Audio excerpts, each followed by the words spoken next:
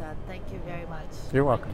Absolutely. I mean, this is such a human story. This is something that I feel like can be applied to anyone. And as you said in the film, it's likely that you know somebody who's going through this process, and it's likely that they didn't tell you. So this is something that I think is going to be relevant for generations and generations, not only mine. Connectedness, because it is a story that lives not only in your life and in my life, but in lives around the world.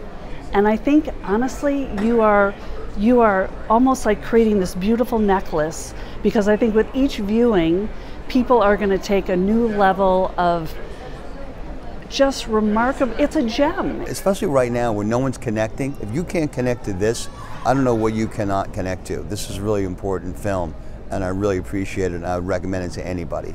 This has to be showed in the high schools for the young girls not to take for granted their gift of pregnancy and potential become a mother, because being young, you don't really even think of it. I felt enraged, and I also felt deep empathy and compassion and heartbreak, the devastation. I mean, and then you are there watching that as a filmmaker in the same room, and I can't fathom that. I can't fathom that you were sitting still. And also identifying with that not letting go, that would have been me.